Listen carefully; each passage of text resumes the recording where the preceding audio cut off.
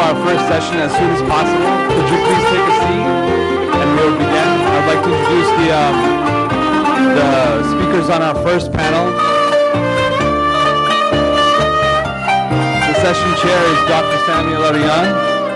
Also, I'd like to invite Dr. Aurel Croissant to the stage, please.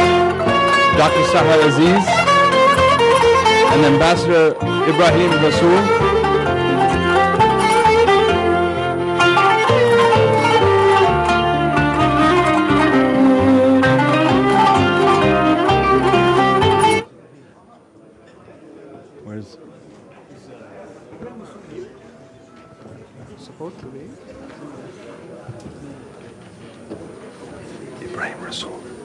Ebrahim Rasool.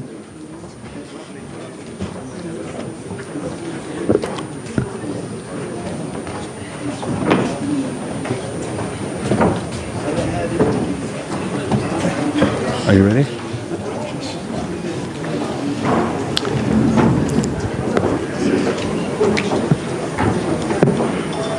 I'll give 2 minutes to see if Dr. Ebrahim Rasool could make it to the stage.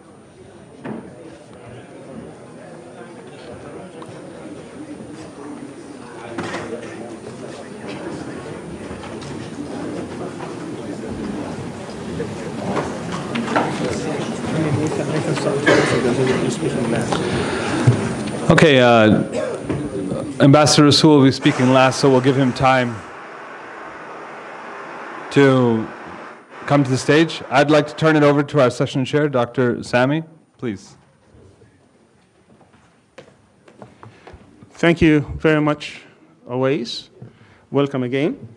This is our first session, which is the plenary session. And the theme or title of this session is Navigating Between Democracy and the Military in Muslim Societies. As you could see from the title, this is the setting the stage for studying the different cases that will come afterwards. We have 3 presentations in this session. The first one is titled Civilian Control of the Military, Patterns of Successes and Failures. And our speaker is Dr. Aurel Croissant from Heidelberg University in Germany. And I would like to say a few words about Dr. Croissant. He's professor of political science and dean of the Faculty of Economics and Social Sciences at Heidelberg University in Germany. Before joining Heidelberg, he taught as assistant professor at the Naval Postgraduate School in Monterey, California. His main research interests include civil-military relations, democratic governance and political institutions, democratization studies, modern authoritarianism, conflict studies, and comparative Asian politics. As you could see from his interest, he's probably the man to go to when it comes to civilian-military relations. He has over 150 publications on the topic. He has extensive bio, as you could see, in the conference booklet. Dr. Croissant, as I said, he did a 66, as he will discuss in his speech, survey of countries, mostly in the Pacific, Asian Pacific, that dealt with civil and military relations, and he will share the results of his studies with us. Our second speaker is Dr. Sahar Aziz, and her title is Guarding the Guardians Towards Democratic Civil-Military Relations. Dr. Aziz is a professor of law, chancellor's social justice scholar, and a Middle East and legal studies scholar at Rutgers University in New Jersey, in the law school of Rutgers University. Her research investigates the relationship between authoritarianism, terrorism, and rule of law, particularly in Egypt. She's the founding director of the interdisciplinary Rutgers Center for Security, Race, and Rights. She's a faculty also affiliate of the African American Studies Department at Rutgers University in Newark, an editor of a journal, as well as she has extensive publications in many topics, including, obviously, the topic at hand. She also has several academic credentials. You can read the bio in its entirety in the booklet. Our third presenter, that we're waiting still, is Ambassador Ebrahim Rasool. And his title is Democracy and Perils of Civil-Military Dynamics in the MENA region. Professor Rasool is affiliated with Georgetown University, but prior to that, he is an activist in South Africa and was one of the pioneers in the ANC for the struggle against apartheid in the 80s. After that, he became the premier of the Western Cape, one of the main provinces in South Africa. And after that, he became the South African ambassador to the United States for about 5 years, between 2010 through 2015. And as I said, he will address the topic as it pertains to the MENA region. So we are looking forward to all three presentations. I'd like to ask Dr. Croissant to start his presentation.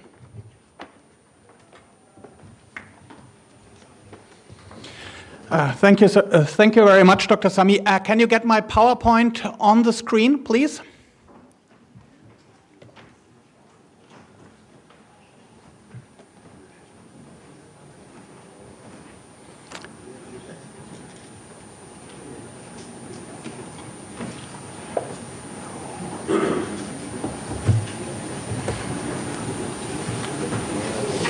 It's on the monitor, but not on the big screen.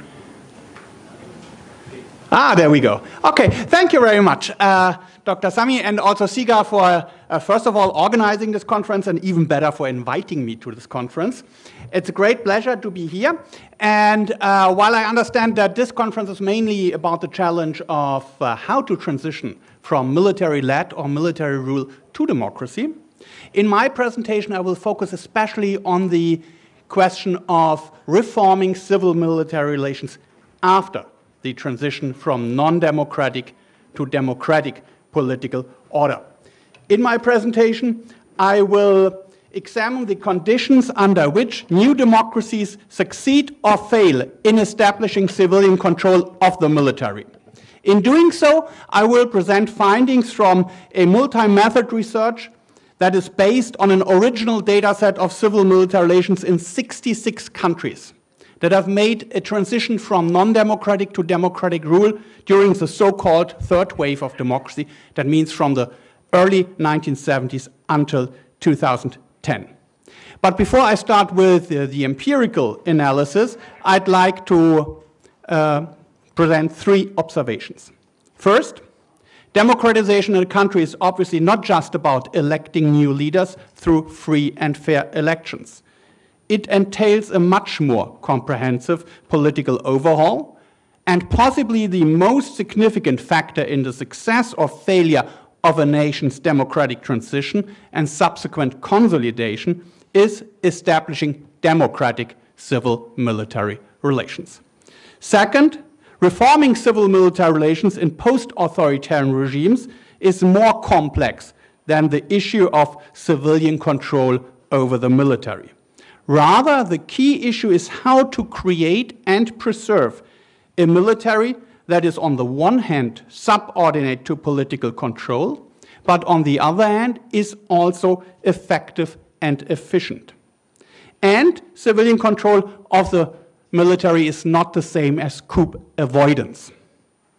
The assumption that civilian control exists where militaries do not attempt to supplement a government by the threat of violence is of limited value. It ignored that military or security forces today are more likely to endanger democracy by lessening its quality and depth than by threatening its outright and swift overthrow. Of course, Turkey is the case that proves the rule. And third, civilian control of the military comes in many shapes. In democracies, it is subject to clear and well understood rules that must be independent of the identity of political officials. It is concentrated in government, and control over the government is subject to political competition and institutional constraints.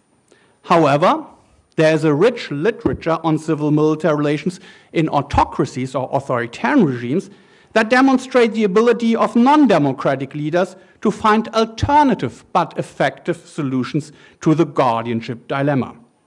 Moreover, democratically elected political leaders can use their control over the military apparatus for illiberal and undemocratic means.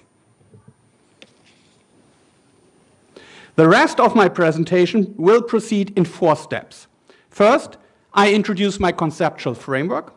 Second, I present some descriptive statistics about the levels and patterns of civilian control over the military in third-wave democracies. Third, I will examine the conditions under which new democracies succeed or fail in establishing firm civilian control of the military. And fourth, I'm going to discuss very briefly the role of political actors and their strategies of political control. There is obviously no agreement among scholars on what exactly civilian control over the military entails, nor is there a generally agreed definition on military control or how these concepts should be measured. However, in recent years, scholars have advanced conceptions that share 2 fundamental assumptions. And Rafael Martinez, for example, in his book with Pai in Berlin on Latin America, has also developed such an approach. First, civilian control is about the political power of the military relative to the non-military political actors. Second, and related, political-military relations, a term that has been introduced by Risa Brooks, who is also here at this conference, can best be understood as a continuum ranging from full civilian control to complete military dominance over the political system. I conceptualize civilian control over the military as a gradual phenomenon. It's a question of more or less. Civilian control is about the degree or extent of political authority of civilian elites relative to the military. I define civilian control as a particular state in the distribution of political authority in which civilian political leaders, either democratically elected or autocratically selected, have the full authority to decide on national policies and their implementation. Under civilian control, and democratic control is just a specific form of civilian control, civilians make all the rules, and they can change them at any time.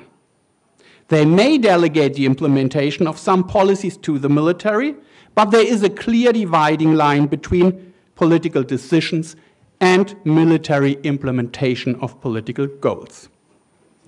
Moreover, to analytically capture different aspects of civil-military relations, which by definition is a multidimensional concept, I propose a conceptual framework that disaggregates civilian control in 5 different decision-making areas: elite recruitment, public policy, internal security, national defense, and military organization. And when we talk about civilian control or democratic civilian control, the question is how much control do civilian or democratically elected civilian elites have over each of these 5 policy dimensions.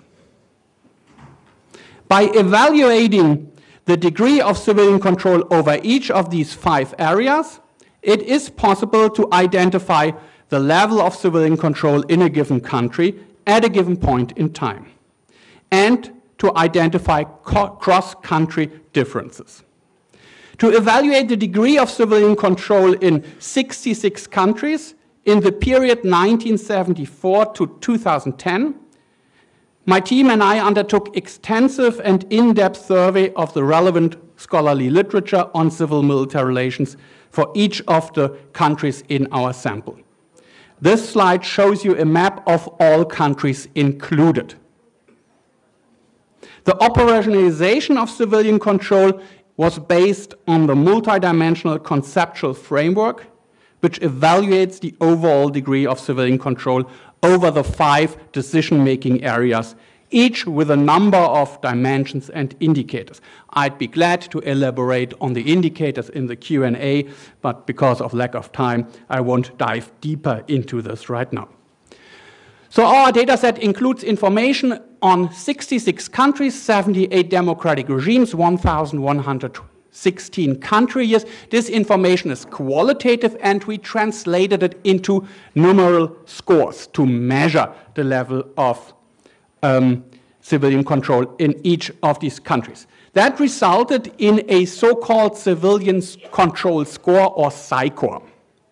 This figure summarizes the distribution of the civilian control scores across the 1,116 country years in our data set.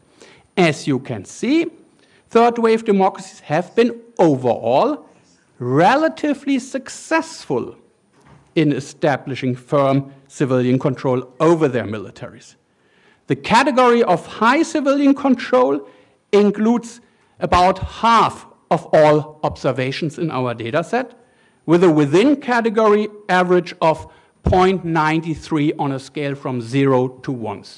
0 means low civilian control, 1 means high civilian control. The medium-high category is about 1/4 of our observations, and the medium-low and low categories are substantially smaller, with about 20% and 5% of the data set.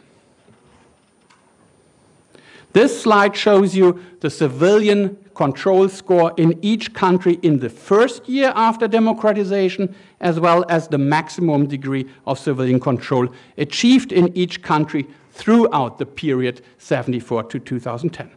As one would assume, former civilian regimes had a greater average degree of civilian control in their first democratic year as compared to democracies that came out of military-led dictatorships. In addition, former civilian regimes did better in establishing and maintaining strong civilian control over the military, with former civilian autocracies maximally reaching on average a civilian control score of 0.78.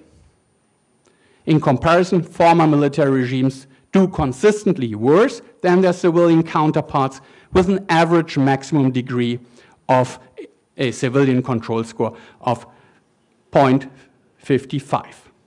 That is a first indicator that former military regimes or post-military democracies face more difficult circumstances in establishing civilian control than former non-military-led authoritarian regimes.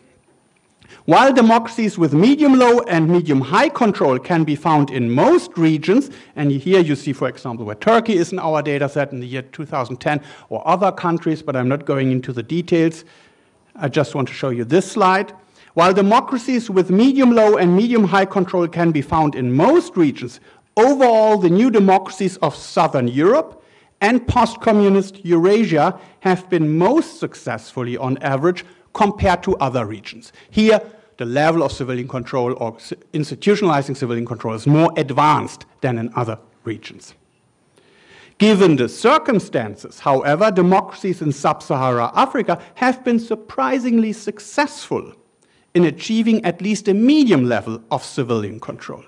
In Middle East and North Africa, and unfortunately we have only 3 countries in our data set that come from this or belong to this region, Lebanon, Turkey, and Sudan in the 1980s, the regional average is the lowest. So we see strong regional differences in the level of post-authoritarian civilian control. And the question is, of course, how do we explain these factors? Which factors can account for the success or failure of institutionalizing civilian control over the military in post-authoritarian democracies? There is no shortage of arguments in the literature. My theoretical argument centers on civilians as the relevant actors. It's the civilians who do or do not initiate change in civil-military relations. At the end of the day, success or failure of institutionalizing civilian control in new democracies depends on the political elites' ability to contain the military's political power through strategies of political control. However, political elites, political leaders' decisions to employ specific control strategies and their effects do not occur in a historical or political vacuum, but are affected by the resources available to civilians. Therefore, civilian strategies are shaped by specific contexts they are faced with. Context is a very broad and all-encompassing category, and a list of possible substantive factors that have been considered in civil-military relations is very long. Not all of these potential relevant factors can or should be integrated into an explanatory model. There is no factor that has not been mentioned in the literature that could affect civil-military relations. My research identifies 12 factors in 6 different categories, you see them here, which plausibly could affect the successful application of civilian control strategies in new democracies. As our dependent variable is constructed on an interval from 1 to 0, the civilian control score, we employ factional response logic regression models. I'm not going into the details. We estimate different models and also run alternative model specifications, including QCA, OLS regressions, top-it truncated models. And the good news is the results seem to be fairly robust. The following slide, this slide, illustrates the average effects and confidence intervals of the individual variables in our model 1, our baseline model. Out of the 12 variables, those that are discussed in the literature, neither the variables measuring external or internal threats, civil wars or external confrontation with a hostile neighbor or hostile power, nor those capturing the degrees of mass and elite consensus, nor a country's democratic neighborhood, nor income inequality, are meaningful predictors of civilian control in new democracies. Out of the 6 variables which were identified to have at least a medium degree of correlation with civilian control, 5 have a substantive impact on the degree of civilian control in new democracies when holding other variables constant. 5 can explain to some extent the variation in the level of civilian control among these 66 countries and 78 democracies. Number 1, Praetorian legacies. Number 2, military control over the transition and ethnic inequality, on average, reduce the degree of civilian control in new democracies. The stronger Praetorian legacies, the more military control over the transition to democracy, and the more ethnic inequality in a country, the more unlikely it is it will achieve a high level of civilian control. Membership in the European Union and NATO, a strong civil society and an institutionalized party system, on the other hand, will raise the average degree of civilian control. This slide illustrates the average effects of civilian control for different values of the 6 relevant variables. It shows in terms of substantive effect size, the single strongest predictor variable is the strength of civil society. The second strongest positive effect is membership in international organizations that require high standards of civilian control, especially European Union and NATO. And other factors held constant. Membership in EU or NATO rises the civilian control score by 0.2 points. That is by 1/5 on the scale from 0 to 1. The largest negative impact on civilian control in new democracies is exerted when the military was the dominant actor during the transition. High ethnic inequality also has a meaningful negative effect on civilian control. And the smallest effect of the 6 relevant variables is exerted by the previous regime type. So we identified 6 variables which can explain quite a large amount of the variation in our data set. 3 have a positive impact on civilian control, 3 have a negative impact on civilian control. Of course, context cannot completely explain the outcome. Contextual factors can only become causal through the actions of political actors. Therefore, the agency of political decision makers plays an important role. In fact, civilian control over the military in new democracies is the outcome often complex interplay between structural factors, the 6 variables, and contingent human agency. The crafting of civilian control of the military ultimately depends on the ability of civilians to break existing patterns of civil-military relations and to introduce new institutions of civilian control. For this, they need strategies, and these strategies aim at coping, recruiting, appeasing, or intimidating military officers. While it is the conduct of political action which explains the extent to which civilians succeed, the context presents the resources and opportunities for the actors. The tentative results of our cross-national analysis suggest that ultimately there is no single strategy, no single recipe for success when it comes to civilian control attempts.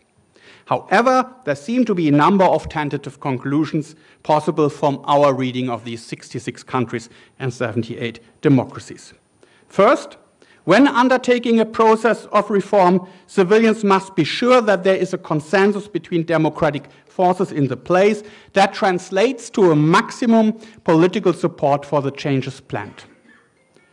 An agreement between political parties that they will not seek the armed forces support for their respective stances is crucial because, as Nasser Serra, former Secretary of Defense of the Kingdom of Spain, explained in his book, an army, quote unquote, an army that's been courted is an army that's difficult to reform. Second, the engine of civil-military relations must be domestic government and institutions. Military bureaucracies are famously resistant to change, and they have their entrenched political interests. Without civilian initiative, civil-military relations will stagnate and armies will resist necessary reforms in response to changes in the democratic context. It seems unlikely that change can emerge from inside the armed forces. This is why civilian leaders must intervene to force change in civil-military relations. Third, civil-military relations must be envisioned as a gradual process, and it contains a necessary element of trial and error. To me, it seems plausible to assume that gradualism precedes over revolutionary change. Last but not least, and that's my last point, military reform must not be geared toward punishing officers and weakening security institutions. Rather, the ultimate objective of the reform is to build strong armed forces that can effectively defend the nation and simultaneously support the norm of civilian supremacy and democracy. For example, elected leaders may feel tempted to take advantage of opportunities to purge the military and to institutionalize personal strongman control over the military and other security forces. And to that end, he or she is dominating all domains of civil-military relations. While this would allow him or her to wrest power, and we have examples in our sample of female leaders who tried these strategies, while this would allow him or her to wrest power from the military, a short-sighted strategy of personalizing military control can backfire, may diminish military effectiveness, and can contribute to the destruction of democracy, in that case not by the military, but by the actions of civilians and politicians who have been elected to lead democracy. Thanks so much for your attention.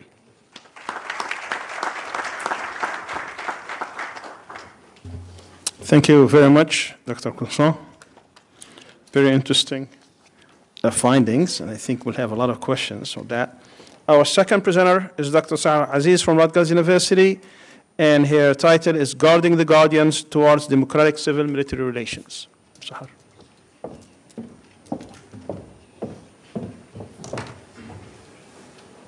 Assalamu alaikum. Thank you to Dr. Sami Al-Arian, the Center for Islamic and Global Studies, and Istanbul Zaim University for hosting this timely conference. It is truly an honor to be here today in Istanbul among such a distinguished group of scholars to address a topic of crucial importance to the Middle East region. The fragile balance between the military tasked with protecting a nation from external threats and civilian political leaders responsible for internal governance in the service of their people. Civilian-military relations is shaped in large part by a country's history, political system, and economic structures. Thus, my attempt today to examine a complex region through the lens of democratization risks erroneously homogenizing over 15 countries with disparate histories. That being said, there are lessons we can glean from a region-wide and comparative analysis. The Middle East is at once a fascinating and troubled part of the world. Centrally located between the East and West, the region boasts the origins of multiple civilizations that ruled vast lands and diverse cultures, whose inventions and scientific discoveries continue to benefit the world until the present day. But with its richness comes the lust of foreign invaders, eager to control the Middle East's natural resources, trade routes, and its people. We witnessed this most recently over the past 2 centuries through European colonialism. With colonization came armed resistance and ultimately self-determination. In many of the post-World War I nations of the Middle East, it was the armed forces who pushed out oppressive rulers under European tutelage. Some noteworthy examples include Army Colonel Gamal Abdel Nasser, who led the Free Officers Movement that toppled King Farouk's government in July 1952. The Iraqi military moved King Faisal II's government in 1958 under the banner of Iraqi nationalism. And of course, right here in Turkey, General Kemal Atatürk led the nation for 15 years after the Ottoman Empire's defeat and loss of massive territory during World War I. Now, to be sure, civilian stakeholders also fought for independence. However, the military's intervention was vital. So much so that the so-called revolution, in quotes, was actually a coup against foreign or domestic civilian rulers. As a result, the military officer became a symbol of selfless patriotism, and the military became the guardian of the state.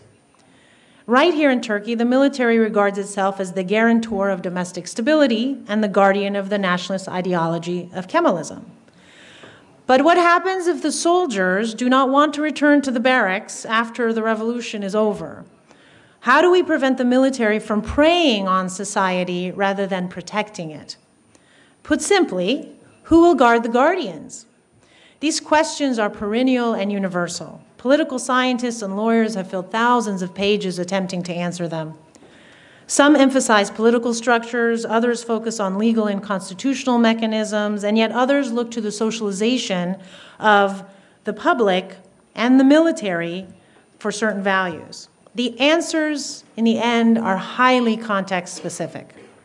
There's no shortcut or magic formula for solving what is commonly referred to as the civil-military problématique. That is, a civilian government's desire to have a military strong enough to do anything the civilians ask them to do, but with a military subordinate enough to do only what civilians authorize them to do. Some commonalities exist among states who have been more successful than others in balancing civil-military relations for the purpose of maintaining a democratic political system. Now, because I am a US-trained lawyer, I will reference the United States as a case study of an advanced democracy, but by doing so, I do not argue all countries should be like the United States. Indeed, among one of the key differences between the United States and Middle East nations with large militaries is that since the Declaration of Independence, Americans have mistrusted standing armies and have seen them as instruments of oppression and tyranny, as opposed to the representation of patriotism. When looking to advance democracy, 6 common attributes stand out. First, the commander-in-chief is a civilian, usually the president or prime minister. He or she has the final say in when and how to deploy the military. Second, the civilian government appoints a civilian minister of defense. And if the appointee was formerly in the military, there is a minimum number of years that must pass since his or her service. In the United States, the National Security Act mandates the Secretary of Defense is a civilian who has not served in the armed forces for the preceding 7 years. It used to be 10, and then it was amended to shorten it. The law also mandates that the Deputy Secretary, the Undersecretaries, and the Assistant Secretaries of Defense, and even those of the Military Department Secretaries must all be civilians. Third, there must be an independent parliament that controls the budget of the military, thereby requiring civilian financial oversight. This produces more transparency and efficiency in defense budgeting, procurement, and auditing. To ensure military policy is continuously scrutinized and publicly debated, the U.S. Constitution prohibits Congress from appropriating funds to the military for more than 2 years at a time. Thus, the Department of Defense requests, every 2 years, appropriations from Congress that are vetted by 50 to 70 civilian staff members on the House and Senate Armed Services Committees. Fourth, elected or duly appointed civilian politicians decide the security priorities and policies of the state with the input from a competent military. In the U.S., the National Security Council reports directly to the President and includes only one military officer, the chairman of the Joint Chiefs of Staff as the statutory military advisors to the NSC. And only Congress has the power to declare war pursuant to Article 1 of the Constitution. While the military has autonomy in its operations, it must defer to the civilians on the broader, more important policy decisions. Fifth, the military's jurisdiction does not encompass internal threats, which is under the purview of police and internal security forces. And this is particularly important in the Middle East because oftentimes the military use terrorism, the internal threats of terrorism, as pretext to engage in internal security. In the U.S., Congress passed the Paucia Comitatus Act to prohibit the use of the military in civilian law enforcement. Exceptions have been made, such as in 1881, Congress created an exception to allow military involvement in drug interdiction at the borders. In 1989, Congress designated the Department of Defense as the single lead agency in drug interdiction efforts.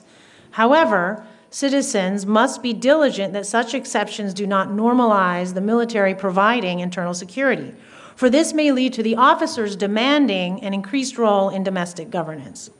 And finally, the sixth factor, there should be constitutional measures establishing civilian authority over the military, as well as legally defined missions, operations, and campaigns for the armed forces. Now, for all of these factors to exist, there must be democratic governance. Indeed, that is the prerequisite for civilian authority over the military. This poses significant challenges for citizens in non-democratic countries where the military is one of the impediments to democratization. To be more democratic, civilians need to control the military. But for civilians to control the military, the nation must be more democratic. So as you can see, this is one of the biggest challenges that faces people in the Middle East, and it was on full display during the Arab Spring and after the Arab Spring. So this leads us to the question of why so many Middle Eastern countries lack democratization. And there are many, many factors. It's a separate conference we could have on that question, but at least 4 causal factors are worth highlighting. First, the weakness of civil societies, and in particular, their inability to constitute a credible counterweight to challenging militarized centers of power. Second, economies that are usually state-controlled in a state where the military has significant power. Third, high levels of poverty, illiteracy, and inequality. And finally, fourth, foreign economic and military support of current authoritarian leaders, which is something that is certainly a problem with regard to the U.S. relationship to Middle Eastern countries. The prevalence of these 4 factors produces 4 types of regimes that Professor Kamran Mahrava theorizes exist in the Middle East with regard to civil-military relations. So the first type of regime is what he calls the ostensibly democratic state, which includes Turkey, where the state predominates but allows the military to play an important role in domestic politics. Notably, since its founding in 1923, Turkey has had 4 military coups, 2 full-blown overthrows of the civilian governments and temporary rule in 1960 and 1980, and 2 forced resignations and replacement of civilian governments in 1971 and 1997. Each was justified by the military, either overtly or covertly, as necessary to preserve secularism against internal political Islamist forces. Since Turkey's ascendancy to the EU candidacy in 1999, however, its civilian-military relations have shifted to provide civilians more control over time. For example, Turkey changed the composition of its national security membership by increasing the number of civilians. In 2004, Turkey abolished the state security courts and limitations imposed on the laws regarding the states of emergency. And most recently, in 2010, a nationwide constitutional referendum removed Article 15 from the Constitution, which banned the prosecution of the 1980 coup leaders. And as a result, 2 leaders were prosecuted in 2012, an unprecedented event in the region. And Article 145 of the Turkish Constitution was also amended to restrict military courts only to military officers. Non-military persons can no longer be tried in military courts except in wartime.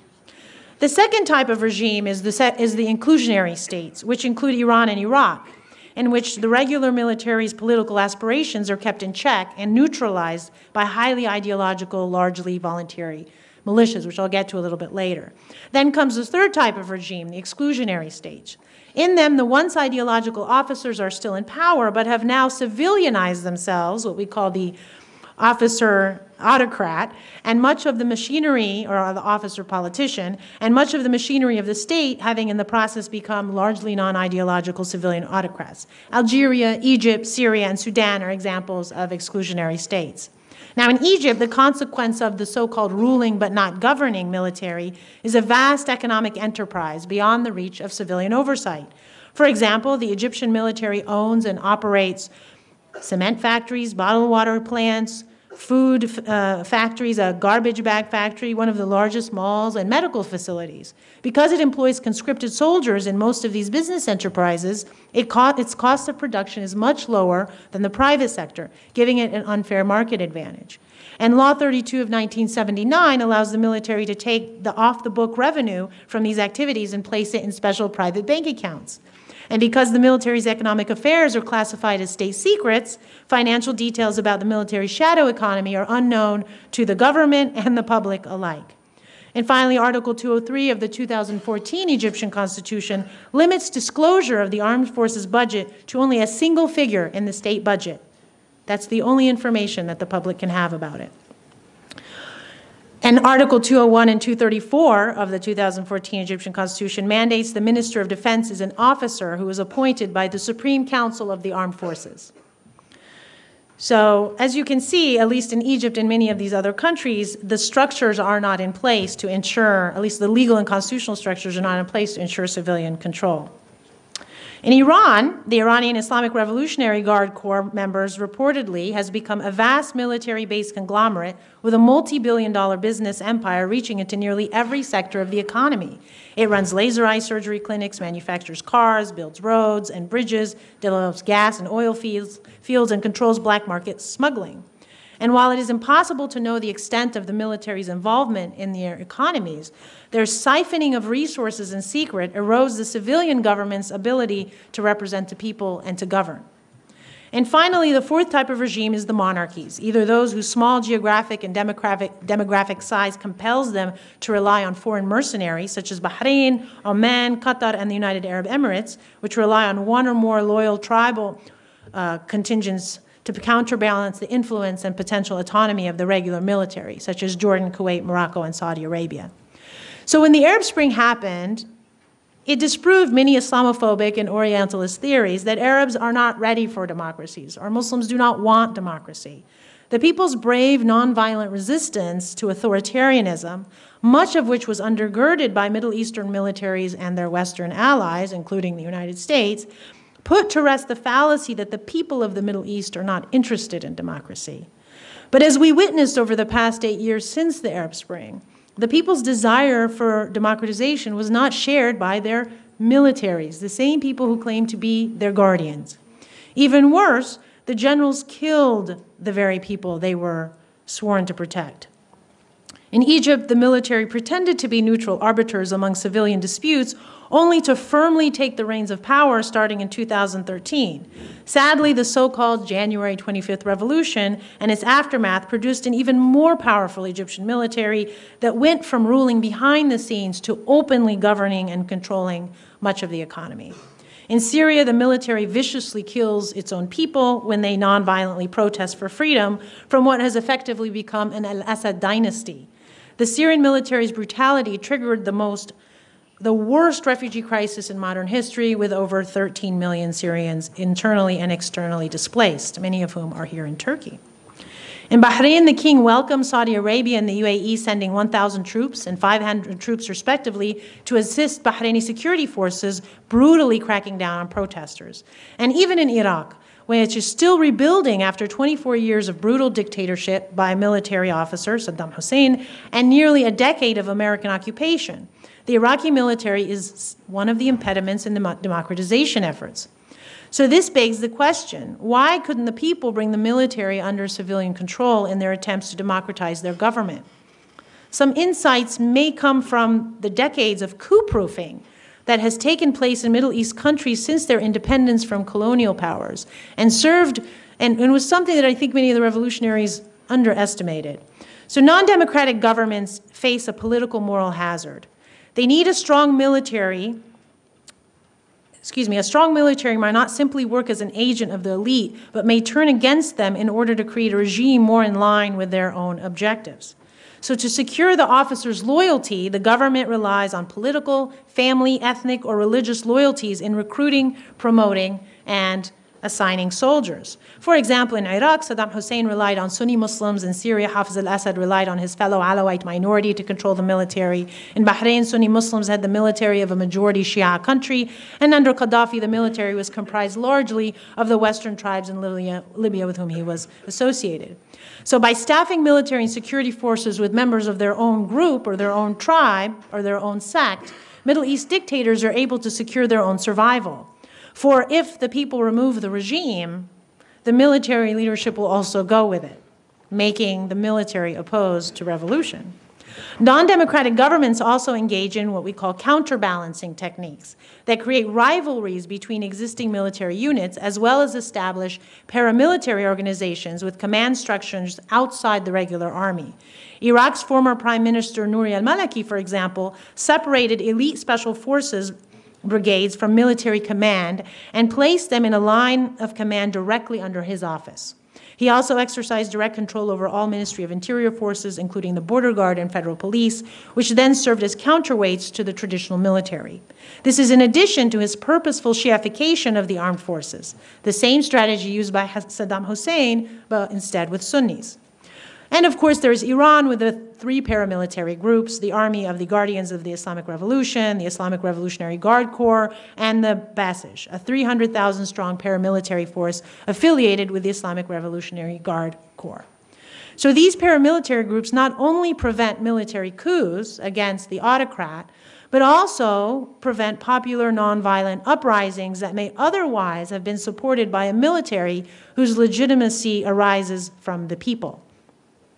The price, however, is not only an absence of democracy. Leaders who engage in coup-proofing strategies also lower military effectiveness. This exposes states to losses in interstate war, as was the case in 1967 when the Egyptian, Syrian, and Jordanian armies suffered a humiliating defeat to Israel. The risk of losing interstate wars in a region where such conflicts are unfortunately common may be the opening citizens can use to call for militaries to stay out of internal governance and to allow civilians to have more control. Losing wars causes a loss in public confidence in the military. And because much of the military's real power lies with its informal influence among the public, rather than the legal framework or the constitutional mechanisms, the military has an interest in preserving its legitimacy among the citizenry. Now, political science have identified things as professionalization and institutionalization of the military as one means of establishing more civilian objective control of the military. This translates into a military that is rule-bound and based on meritocratic principles.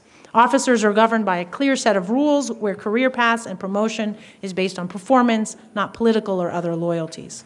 And more importantly, civilian control requires a recognition by military officers of the limits of their professional competence in internal and foreign affairs. In exchange, the state grants the military a certain amount of autonomy in its operation. So, in the end, civilian control of the military is not a fact, but a process, one that proceeds at a different pace and to different degrees in each country, and one that is highly, highly context-specific. Now, and while all countries experience the process differently within and across regions, their people share one thing in common. They want to be protected, not persecuted, by their guardians. Thank you. Thank you very much, Sahar, for your presentation. Two excellent presentations. Our third presenter, he arrived this morning, so there's a delay, and he's coming here. He's on his way, so we'll proceed with questions and answers, and then when he gets here, he will join us. And I would like to start by asking our two esteemed presenters. Dr. Croissant mentioned many factors in that relationship. I want him to elaborate a bit about what he thinks civilian elites could do, and specifically in a scenario where you have a suffocating military that is controlling every aspect of life in society. Civil organizations or civil society is weak, yet they would like to do something, and obviously it's a repressive type of an environment. So what does he think that civilian elites could do? And secondly, with the other factor that has to do the external factor, what does he think that they could do outside to lessen that repressive regime?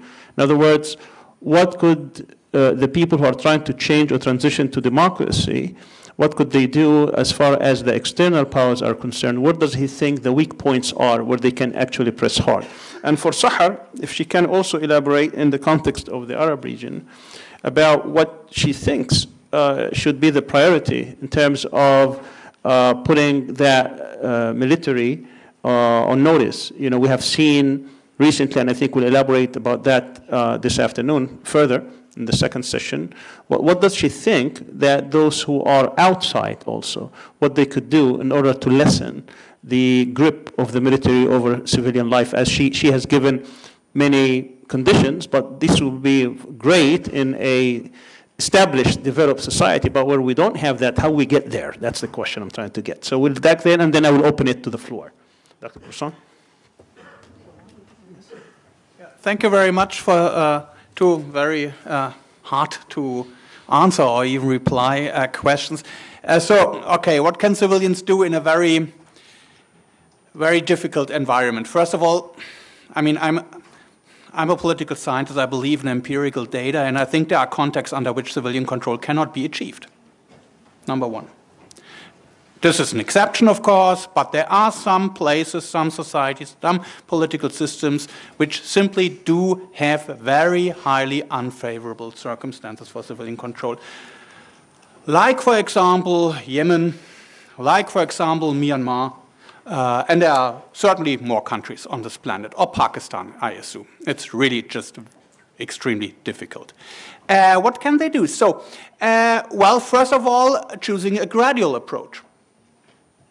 That means then the strategy of increasing or strengthening civilian control should be a gradual, not a big bang strategy, which would only lead to a backlash from the military, probably the end of civilian rule or democracy. Trying to create civilian know-how about defense issues, about military issues, because often civilian elites do not know much about the military, they do not know much about defense, and very often they even don't care about it. At least that's my experience. Strengthening civil society, which takes time. These things take time. And Turkey, for example, has much more beneficial, or Tunisia, much more beneficial context to introduce civilian control than many other countries, although at least Turkey has a history of military intervention and Praetorianism. Second factor, second question, external factors. Well, all this military training, IMED stuff, that's nonsense. I haven't seen any study that would show evidence that IMED programs, military education training, would have an impact on military attitudes towards civilian control. And it's highly unplausible to assume that military training at an American or a German military university or wherever in Western democracy would have an immediate impact on civil-military relations. Those generals, those officers are mid-level officers. That will take 10, 20, 25 years until they end up in positions where their individual attitudes could make a difference. The said external factors play a role, but I don't think it's this military training stuff. Being or want to become member of an international organization or supranational organization like NATO after 1990 or like the European Union that forces its members or potential members to adopt rules and institutions of civilian control. So that sets an incentive for military officers and for civilians to adopt rules and norms and institutions of civilian control. That can make a difference, at least in our finding. Or, for example, it's very interesting to look at how participation in UN peace missions can have an effect on civilian control under certain circumstances. Or the anti-coup clause in Western Africa, or the Organization of American States in Latin America. These organizations can have an impact, but by providing incentives, not by changing norms or perceptions. Okay. Sahar.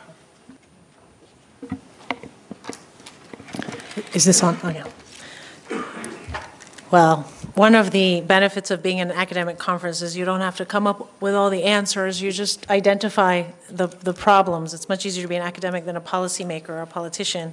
What we learned in the Arab Spring, and it's not the first time the lesson was learned, is that it's not all going to happen all at once. And if it does, you could replace one bad system with another bad system, and all you're doing is just shifting musical chairs. So I have become convinced that the gradual system is probably a better one, and I think if you look at Turkey, that is a good example of a gradual system, where right now I think the military, maybe not to their pleasure, those in the military although it still plays an important role, is not as powerful as it was at least certainly prior to 1999, and the farther you go back in history. And so the question is looking at places like Turkey that at least are within the region and asking why, how has this happened?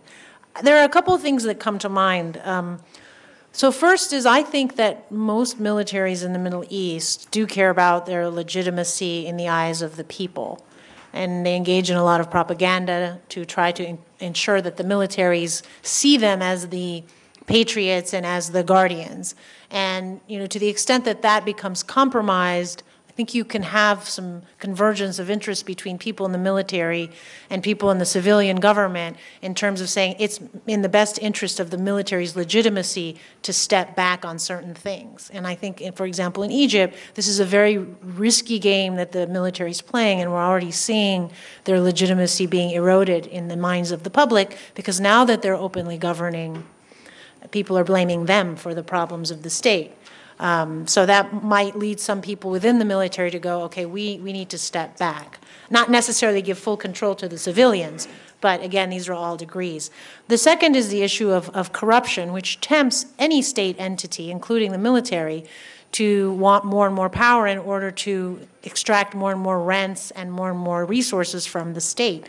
And so there certainly has to be a system in place to at least make sure that the military is getting the funds and resources it needs, and as well applying, and this is the challenge, applying the anti-corruption rules to the military. But it's hard to do that if everyone is corrupt. So this is where you get into even the civilian, in the civilian world, it corrupts the military as well. And again, we're seeing that in places like Egypt. I think the hardest part is the civil society issue, and that's probably the most disappointing and depressing aspect of the failure of the Arab Spring. Is civil society now is smaller and weaker than it has ever been in many of these states, maybe with the exception of Tunisia, that experienced the Arab Spring to the fullest.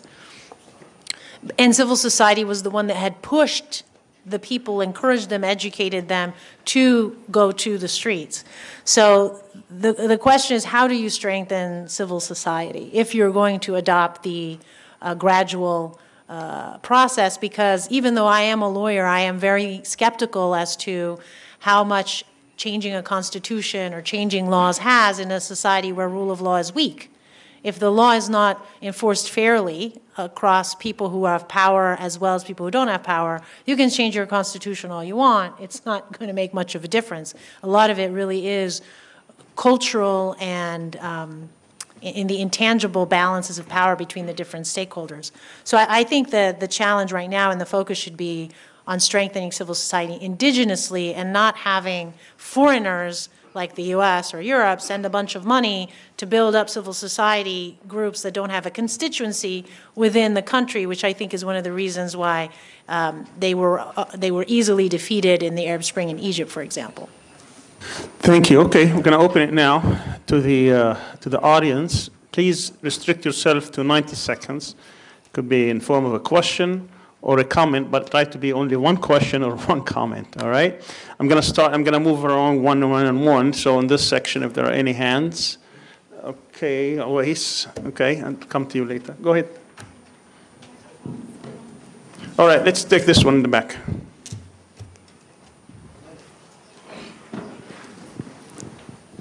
Assalamu alaikum, Sabri Samira.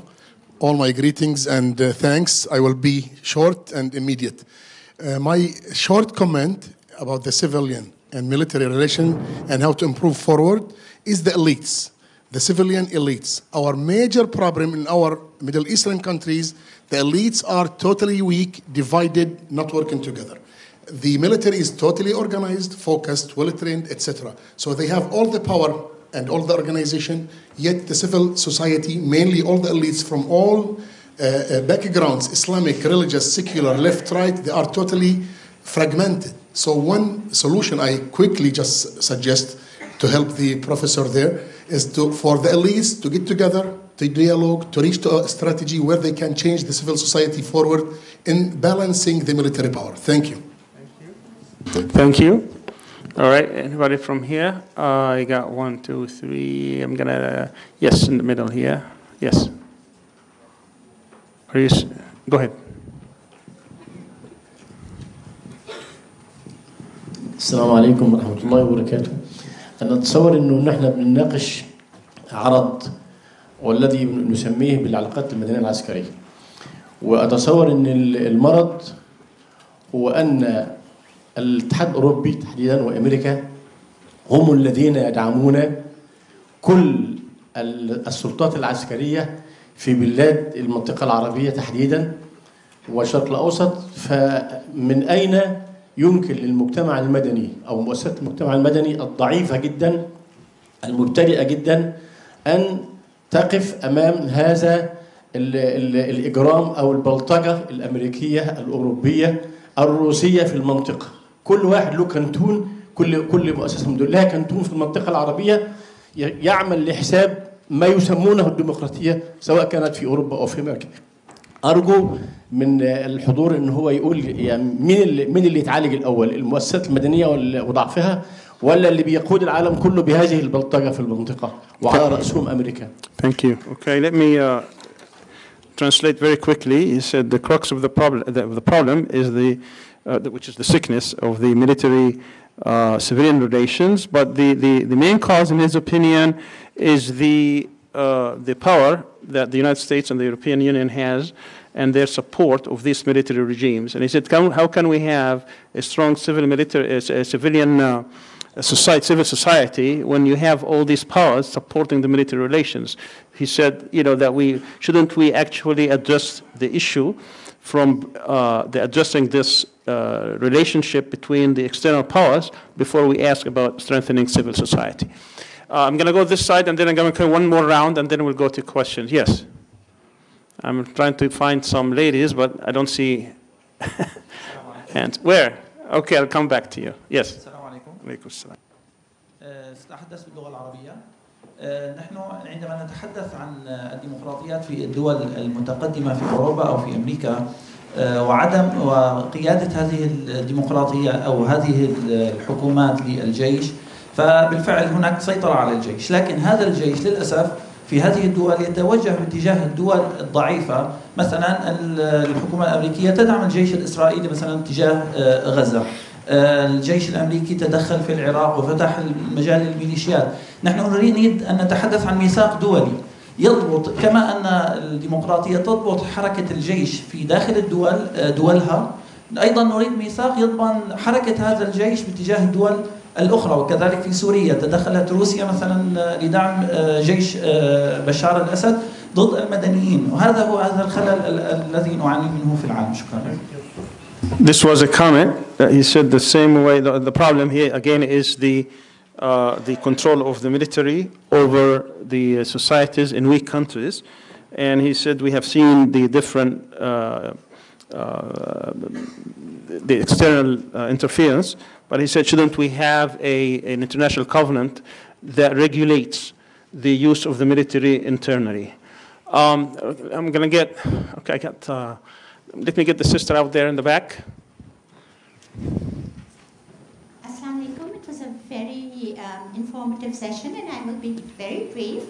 I had a question that, the civil-military relations, the conflicts, what if we strengthen the judiciary and put that on top of the two? Would that be a good solution? Okay, thank you. Thank you, Dr. Amr.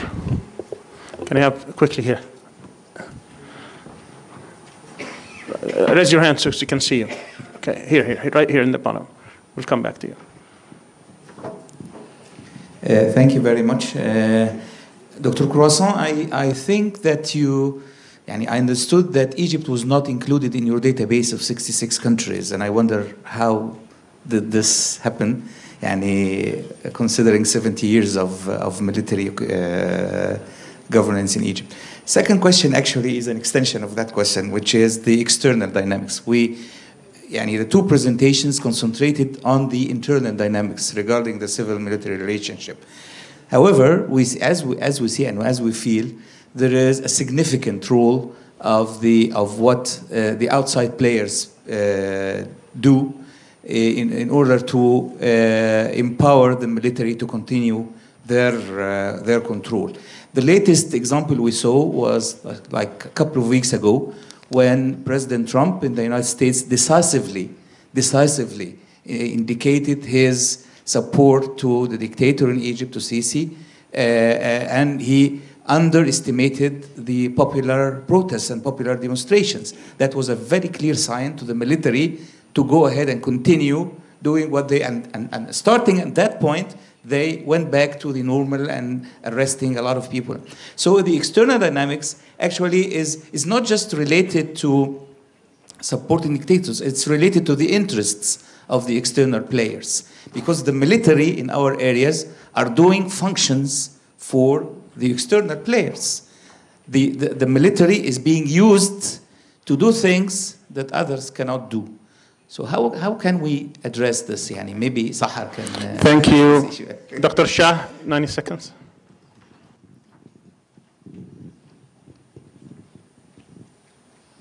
Professor Croissant, I wanted to express my appreciation the fact that you've come up with a conceptual framework for reforming post-authoritarian civil-military relations.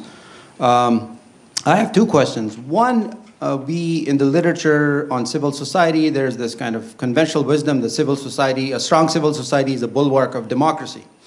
And your results also show that strong civil society is correlated with strong civilian control. I was wondering if you could shed some light on the causal mechanism or how the two are connected. How does a strong civil society actually boost civilian control? And my second question was with regard to your slides on the regional comparison. I saw that the Middle East and Latin America was actually very similar on civilian control, which is rather baffling to me, maybe, or at least counterintuitive, because we know that Latin American countries may not have full control over defense policy, but they seem to have established civilian supremacy over the armed forces. So if you could explain the very counterintuitive cross-regional results between Latin America and the Middle East. Thank you.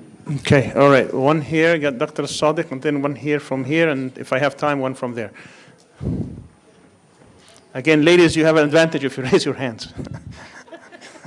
Thank you very much for giving me the chance. A small reminder to Dr. Croissant about the African Union sanctioning military coups by suspending the membership of the states.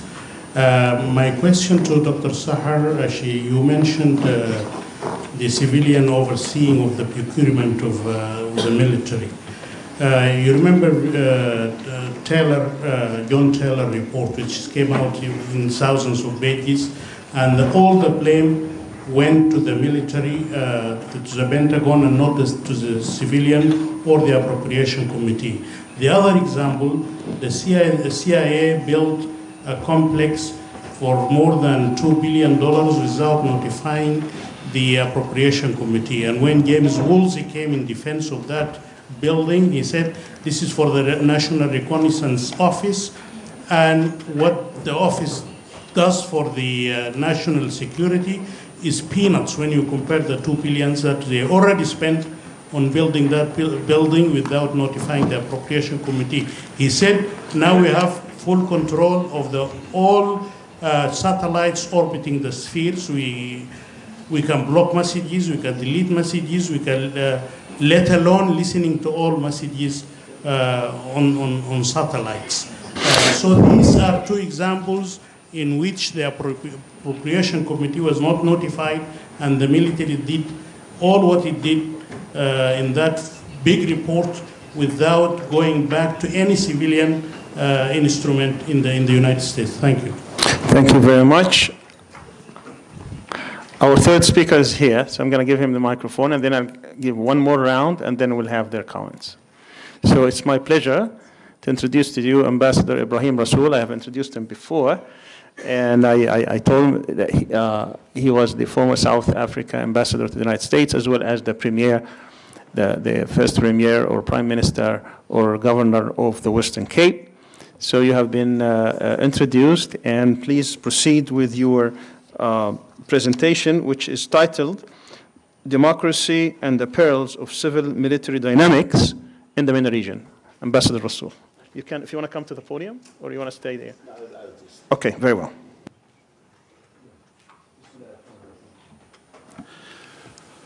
Thank you very much. I think between time zones and overnight flight, I got completely confused about where I was at what time. But thank you very much for your patience. I think that the fundamental question, particularly for the MENA region, and maybe for the Muslim world as a whole, is whether democracy, human rights, civil society were credible entities in the Western perspective to start off with. Since the beginning of the 20th century and the arbitrary way in which new states were put together at Sykes-Picot, I don't think that it had anything to do with coherence, with putting entities together that could give rise to democratic governance, to a burgeoning civil society, as well as the idea of strong counterbalancing forces against the military of those states. In fact, it was only articulated much later what the primary design was of these post-empire states would be. I think that where we look at it, the idea far more was what is called the politics of order. The politics of order was not about the form of governance, but the degree of governance.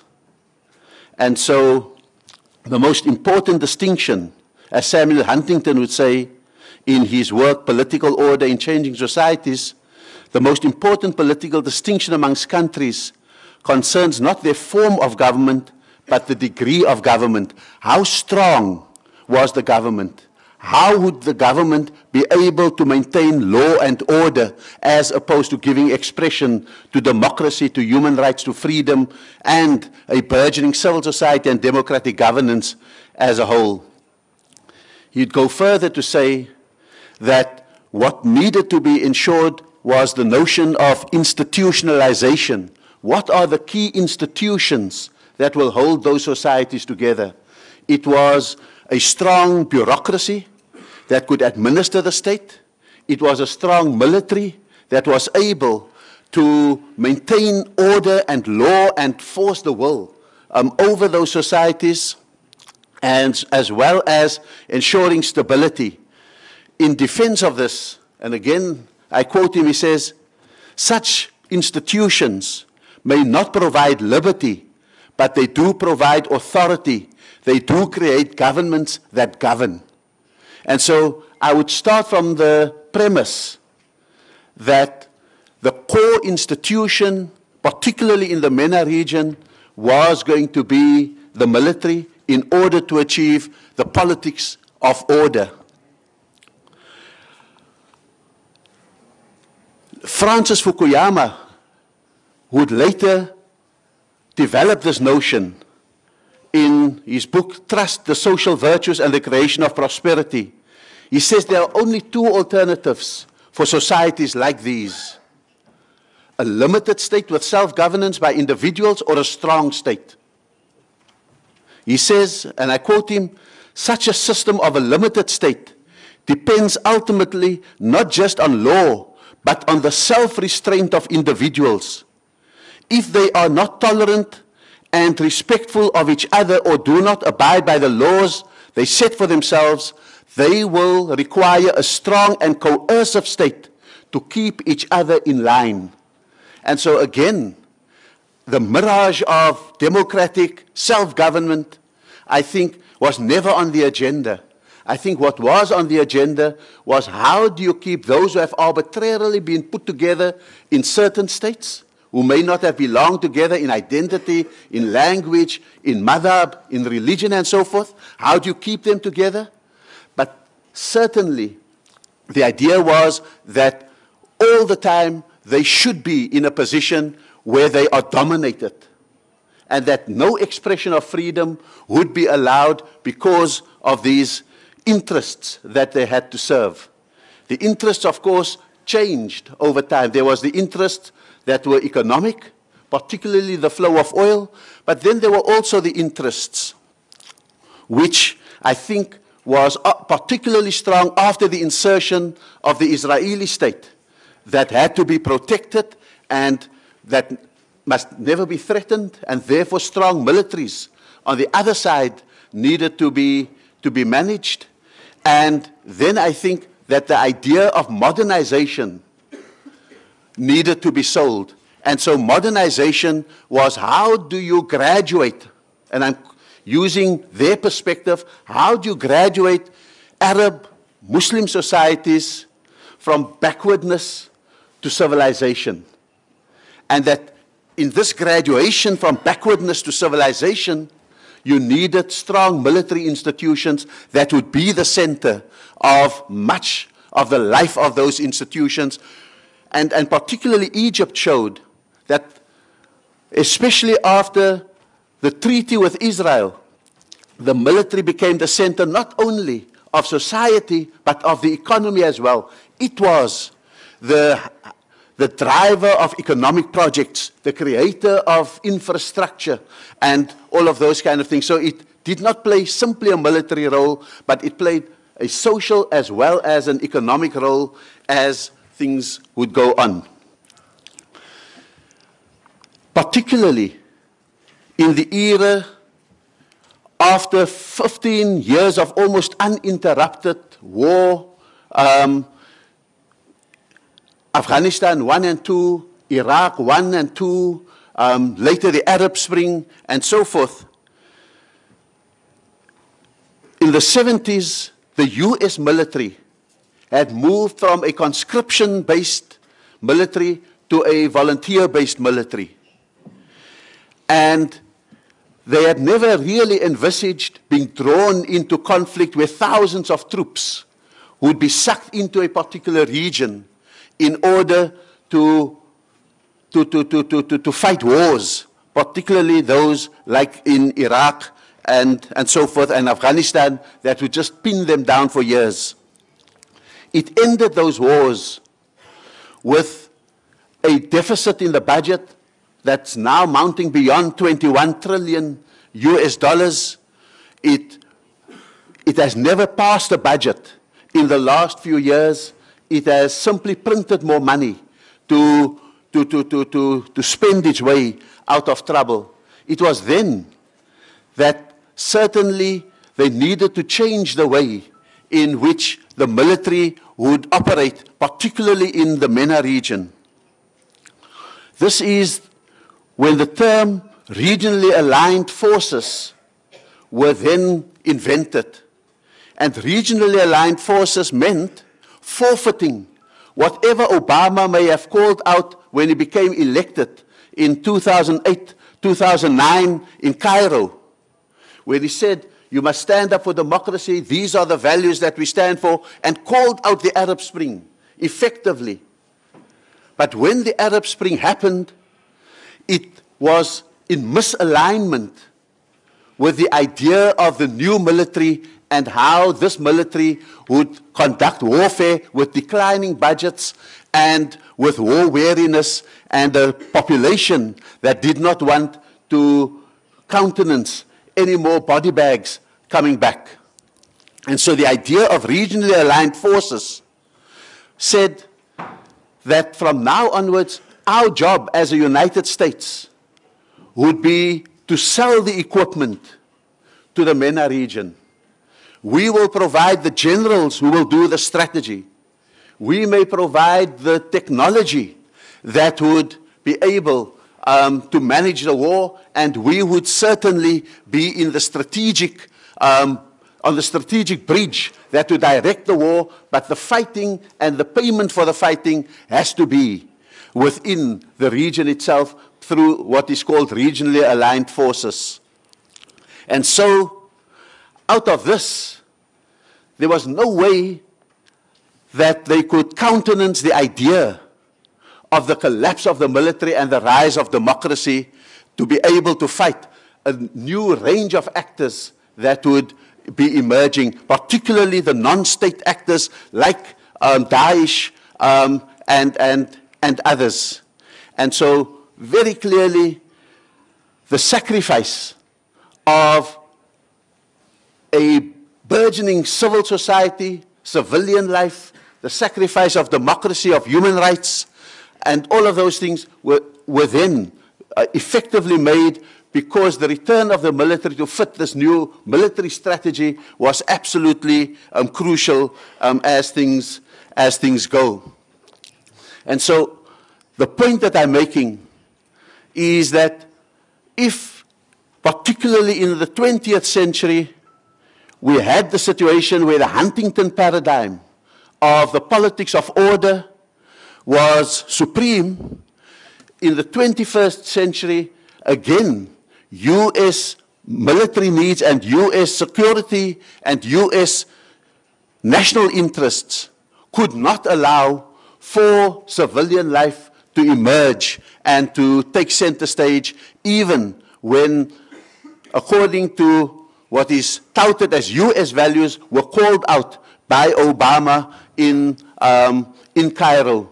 And therefore, the counter-revolution had to happen, and therefore, the return effectively to military rule and the order and the politics of order had to happen.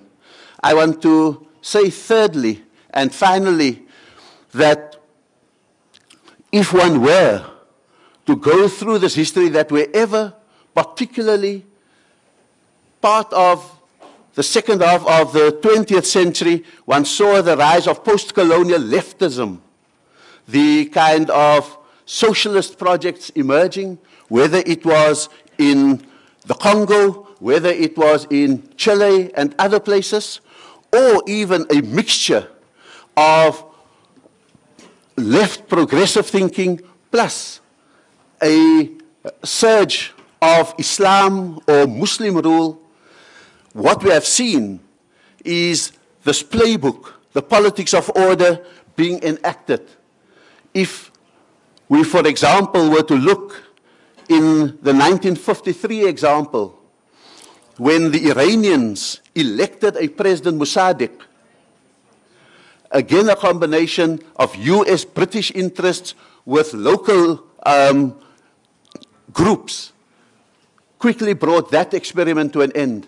Exactly the same pattern happened in 1961 in the Congo. As Lumumba started to create a project, Belgium led, supported by the US, the overthrow of Lumumba.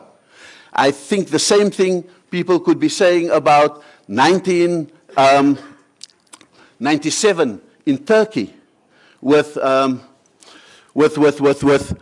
the Erbakan experiment in Turkey, and again, a strong military supported, directed by Western capitals, made sure that no self-determination, no democratic expression, no human rights, no civilian life would be allowed to emerge. It is no different to what happened in Egypt in 2013. It's no different to what has happened in Chile in 1973. And there is a definite playbook by which globally militaries have cooperated to ensure that there is a complete mismatch between civilian power and military power in these situations, in these countries, but also globally. And so the rather pessimistic point that I conclude with is that it was never on the agenda for post-colonial societies, whether left, Islamist, or just simply democratic. It was never on the agenda for any of those to really triumph against the overweening role of militaries, particularly in the MENA regions. I think the playbook has remained constant. It's been theorized by the Huntingtons, by the Fukuyamas. It's one set of rules where you are at home, another set of rules where you want to dominate, and that, I think, has been the story of the 20th century right into the 21st century. I hope that was useful. Thank you very much. Well, now that you opened it, how do we break from this logjam? Do you have an answer? What was? How do we break from this logjam? I think that by not repeating mistakes when a window of opportunity opens. I come from South Africa, where we did not have an army and a police force that looked like us, ate like us, prayed like us, dressed like us. They were completely white. And Nelson Mandela, for example, understood that his first priority, he has dreams, he has visions, but he also had to have priorities. And his first priority was to stop counter-revolution, to seduce the army, to make sure that over a 5-year period, he does nothing wrong to call out counter-revolution and, in fact, offer them packages, the generals, to start moving out, to retire, to resign. And so I think and maybe that's a mistake we must never repeat if we ever get to a point where we have the glimpse of a democratic breakthrough. So that's the first thing. What do we do? Because militaries will not change their behavior. Leopards don't change their spots, and so you can't expect different behaviors from militaries if they are part of a global project directed from Washington, London, Paris, and so forth. So you can't expect the leopard to change their spot. What we have to do is to change our approaches and our tactics as we move forward. Well, thank you very much. I have 5 more minutes, and then I'm going to give each presenter 5 minutes to respond. So I'm going to go back to this section. Anybody on this section? Okay, back to here. Yes, in the back. Red shirt. Red shirt in front of you, and then we'll get to you. The one in front of you. Yes. My name is Mohammed. I'm from Egypt. From where? I'm from Egypt. My question is for Dr. Croissant. You said something about the military college will never affect the army or how they think about the people, right? You said something like this? Okay, I don't understand the question. Can you repeat it? He said something about the military universities, that they never affect the ideology of the army or how they think about the people. Okay, I think we got it. Behind you.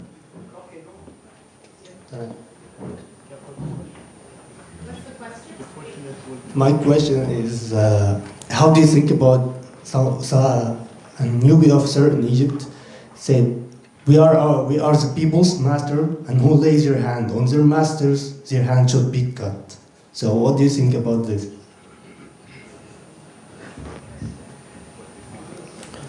مصطفى البدري من مصر. بسم الله الرحمن الرحيم. يعني أولا أحيي الدكتورة سحر على تصريحها بأن ما حصل في مصر سنة 52 هو انقلاب، لأن كثيرا من النخب المصرية تسميه إلى الآن ثورة. وأكرر التحية أيضا على اعترافك بأن ما حصل من تولية بعض الأنظمة بعد الاستعمار هي أنظمة في الحقيقة تابعة للاستعمار وليست وطنية كما تزعم بعض النخب المصرية. لكني أعتب عليك أنك قلت لا ينبغي لمنظمات المجتمع المدني أن تنتظر دعما من دول أمريكا أو الاتحاد الأوروبي، وينبغي أن تعتمد على نفسها. منظمات المجتمع المدني في بلادنا تحتاج فقط أن تتوقف أمريكا ودول الاتحاد الأوروبي عن دعم المنظومات العسكرية التي تحكمنا بالقوة. سؤال سريع للدكتور كرويسانت. حضرتك تفضلت في الجواب عن ما يمكن أن يقوم به المدنيون، وقلت يختاروا منهجية تدريجية لنقل السلطة المدنيين وكذلك تقوية المجتمع المدني وزيادة خبرات أعضائه. يعني كيف للمدنيين أن يفعلوا ذلك وليس لهم أي يد في أي شيء داخل مصر أو داخل بلادنا؟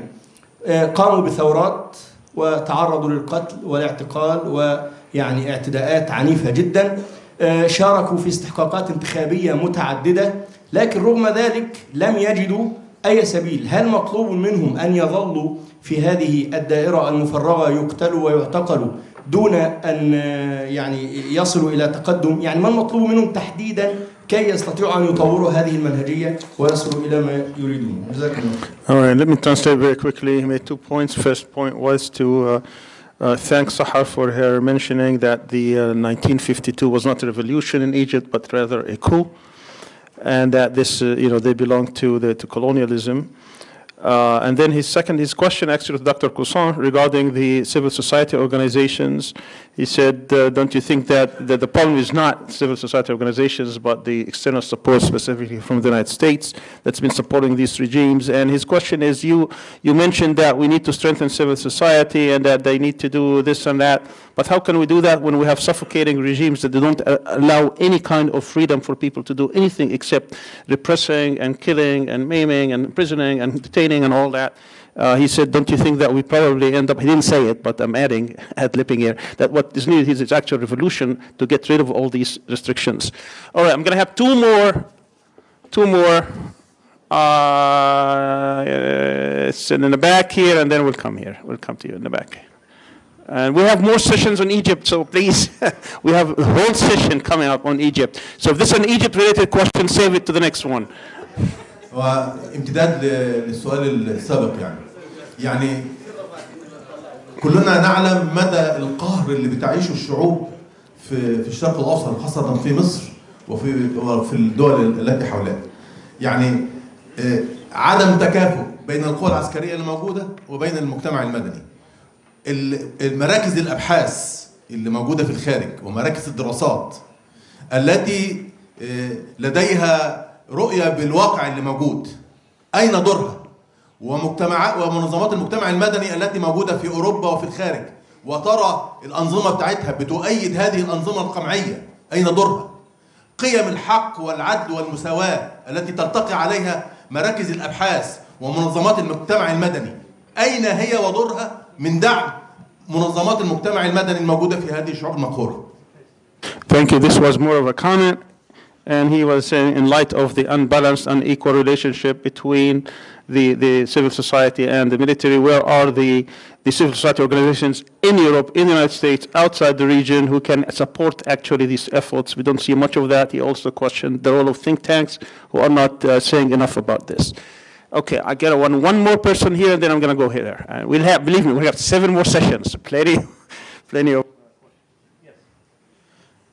يعني نشكر المنظمين المؤتمر، والسؤال موجه للمنصة كاملة لأنه هو فعلا في الخمسينات يعني من حوالي 65 سنة قال أحد المفكرين أن هذه الجيوش التي تتسلح مجتمعة في منطقة الشرق الأوسط لن تطلق طلقة واحدة على العدو المستعمر أو العدو التقليدي اللي هي إسرائيل.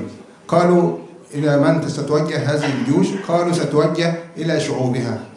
هذا كان كلام في الخمسينيات، وكان بعضنا نقول هذا كلام وتنظير، ولكن الآن رأيناه رأي العين. الجيوش تفعل في شعوبها يعني ما لم تفعله الأعداء الحرفيين. يعني شفنا تدمير الجيش السوري عمل ايه اللي كان بيطلق عليه الجيش العربي عمل ايه في سوريا وفي شعبه، الجيش المصري عمل ايه في مصر، الجيش المفروض في ليبيا حفتر عمل ايه، في الجزائر في العشريه عملوا ايه. فكيف لهذه الجيوش التي فعلا هي في عقيدتها انها تتسلح باعظم الاسلحه وتلقى دعم خارجي موجه لشعوبها، كيف لهذه الشعوب ان تقاوم كل هذه الجيوش التي هي اصلا في عقيدتها انها هي مستعمر بدل الاستعمار التقليدي؟ شكرا. Thank you. His question is for the whole panel.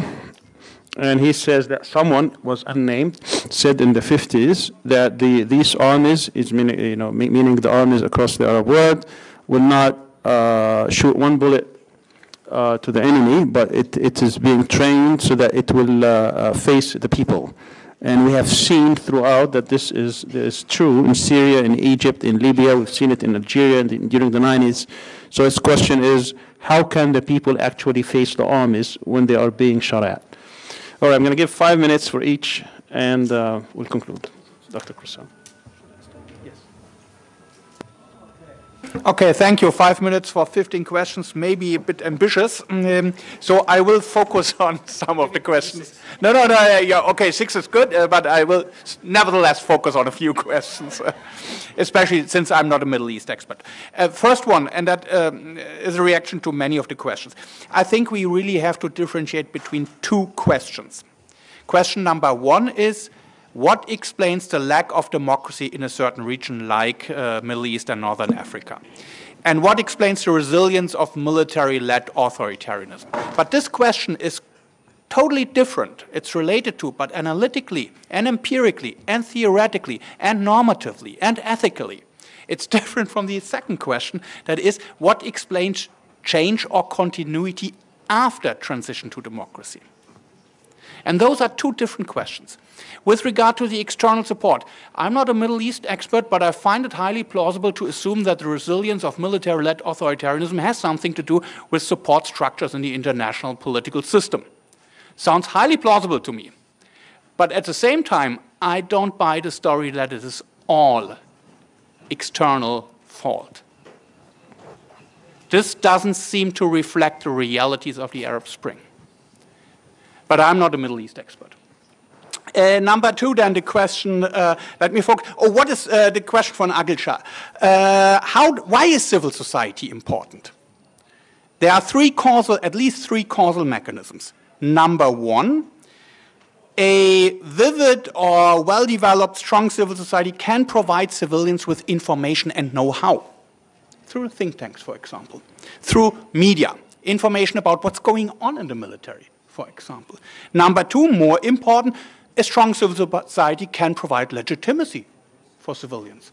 And number 3, the stronger civil society, the higher the potential costs of military insubordination, because you have to deal with civil society, which may mobilize in case of insubordination. Why is Egypt not in the sample? Because my research that I had presented here includes only new democracies. And also, I'm not a regional expert. According to our data, Egypt in the years 1974 to 2010 was not a democracy. So we didn't include it in our sample.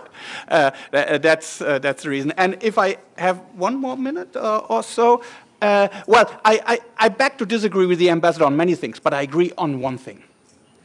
Better than to punish military officers is to retire them and to give them a very beneficial retirement package. This works best in regard to one of the best solutions for civil-military problems. But you then have to deal with other problems. And I assume there was a debate about in South Africa problems and issues of transitional justice. Can you really just retire these guys? Shouldn't they somehow be punished for their role under the authoritarian regime? Human rights violations and so on and so forth, corruption? What do you say? Well, purely from the perspective of how to reform civil-military relations, I would say, well, that's probably the cost. You have to live with a certain amount of injustice in order to heal wounds. From the perspective of a scholar who is doing research on democracy, I'm not sure if a democracy in the long run can really live without solving these problems. We will have a presentation on Spain. And I mean, Spain, did they deal with the human rights violations under Franco. Maybe in the past 5 to 7 years, there was a debate about it. So from democracy perspective, I think it's a challenge. From civil military perspective, I think, yes, good idea. Sahar? Yeah. Thank you for many of the questions. I have a particular appreciation for the Egypt focus. But I'll try to answer some of them briefly. So the first is the role of external actors. And I agree with you that it is both internal and external factors that affect this issue of civil-military relations. But what I found intriguing, and maybe the Turkey experts can talk about this during their panel, is in the literature the role of the EU candidacy, Turkey's EU candidacy, how one of the pressure points was that they needed to improve their civil-military relations insofar as having the civilian government be in control, particularly of domestic affairs. And that triggered some reforms internally for the purpose of joining the EU. Not to say there were not other factors at play, but it seems this was a very powerful one. In contrast, you have Middle Eastern regimes like Egypt in particular, or others that receive large amounts of military aid from the United States. That money is actually for the opposite purpose, which is to strengthen and buttress the military, which then emboldens it to take on more internal governance roles. So I think all that is to say that we have to explore what is the objective and what is the purpose of the external influence, whether it's military aid or political support. And I think, as someone who lives in the United States, I'm certainly very vocal about my disapproval of U.S. aid to Middle East regimes, to their militaries who are being autocratic and oppressive. And the question is, how do you persuade these foreign countries like the United States that it is not in their interest to do that? Because they think that they need stable militaries, large, powerful, stable militaries to serve U.S. interests. And I think the Arab Spring proved that that's not true. And I don't think the play is over, right? We already saw a little bit with Muhammad Ali in Spain bringing the videos of the corruption of the military and Sisi's regime. Is the people are, the Arab Spring's not over yet. And I think the militaries know that, and we need to tell the United States and Europe that you are not supporting stability. That is not what you're supporting. Now, you're not going to be able to convince the United States not to want hegemony, because that's its national interest. It's a superpower that wants to remain the superpower. And so it's really about trying to figure out how is it in the interest of stability to have militaries that are not so abusive and they're not engaging in internal governance. With regard to the civilian elites, so I take issue with that. I have very little faith in the civilian elites, particularly in the Middle East. I think that they are thieves, and they tend to create oligarchies that want strong militaries that serves them, not the people. So they're upset that the military is not sharing the stolen wealth. And right now, for example, in Egypt, you have the military apparatus taking over the private sector and squeezing the business elites, which is creating another enemy for the military. And they're essentially, it's a gang of thieves that are fighting over who gets to steal from the country while the poverty rate increases. So this is where I think civil society is more important than the civilian elites as a group, because civil society in theory will be diffused in terms of its influence, hopefully across class, across geographic regions. And civil society doesn't just mean human rights organizations or organizations that call for political freedom of elections, etc. It's also social services, education and health, and many of the basic services that the state is failing to provide because the state is bankrupt, because the dictators are stealing the wealth of the country, and the dictators sometimes are military run, sometimes are civilian run. Okay, with regard to the judiciary, I've written an article, a lengthy article about judicial independence or lack thereof in Egypt. It's called Independence Without Accountability. There's two problems. First is it's very easy to get the judiciary out of the picture because you just put everything under military court jurisdiction. So anything related to the military, civilian courts have no jurisdiction, and therefore civilian judiciary, you're out. Legally, you're out.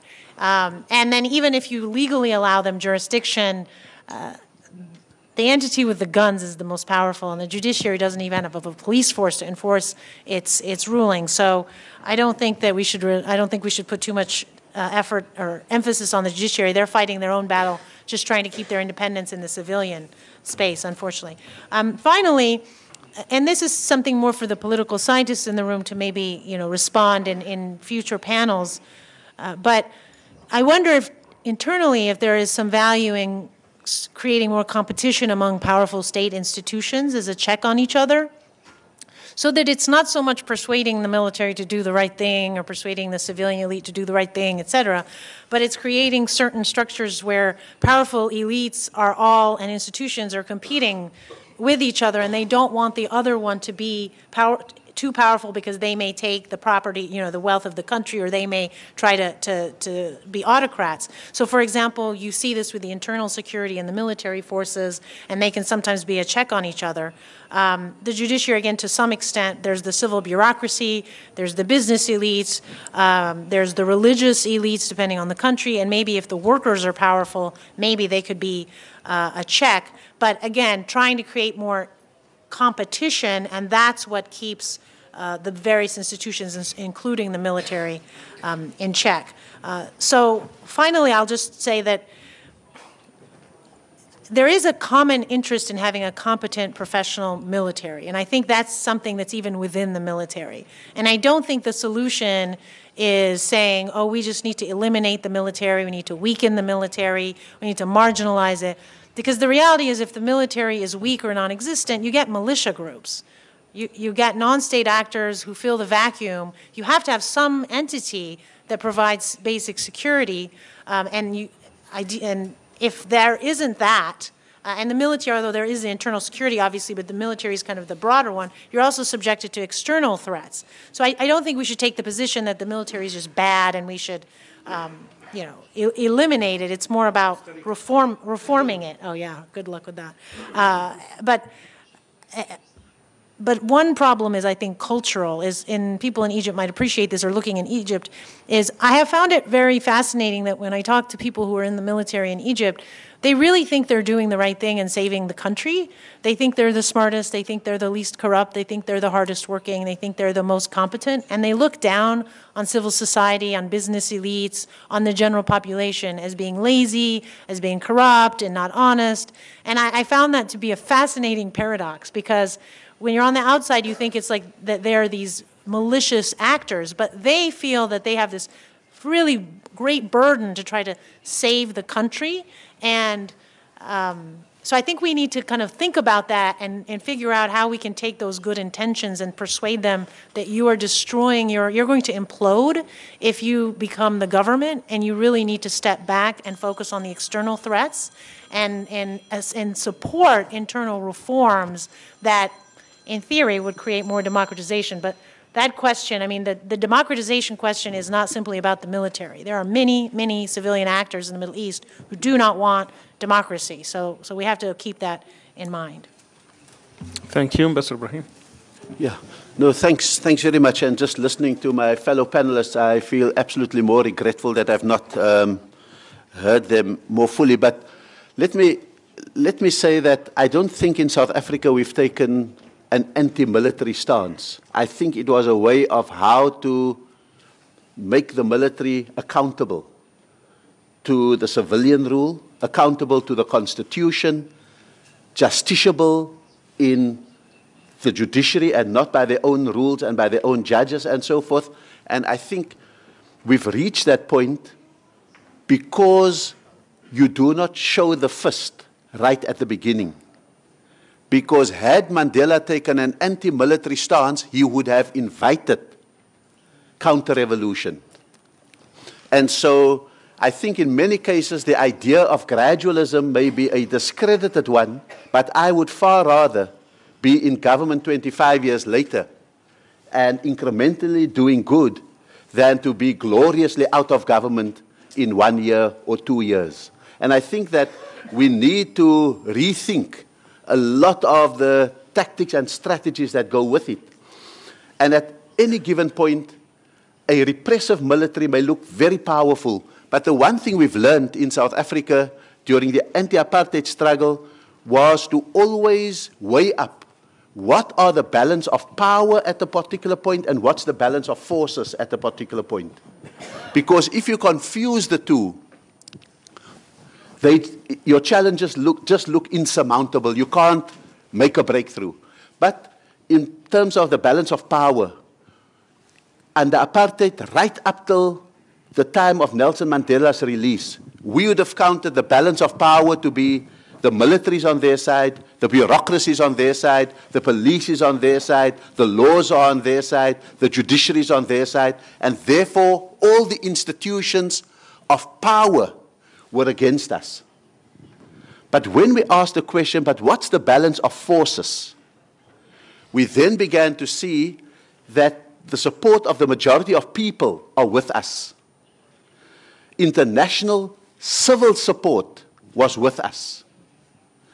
That the institutions of governing at a local level could not do their job. They could not collect taxes. They could not collect rates. They could not enter the townships. And therefore, that micro rule was with us in that sense of the balance of forces.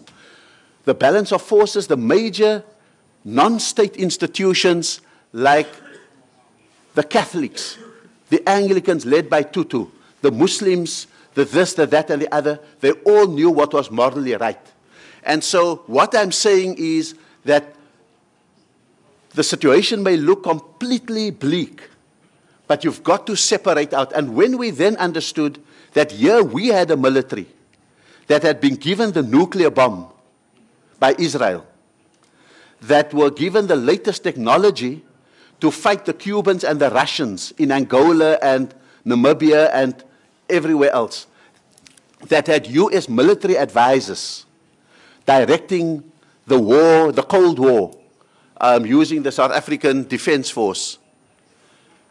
But on the other hand, we then discovered what's the counterbalance. And so in much the same way that militaries cooperate, repressive militaries cooperate globally,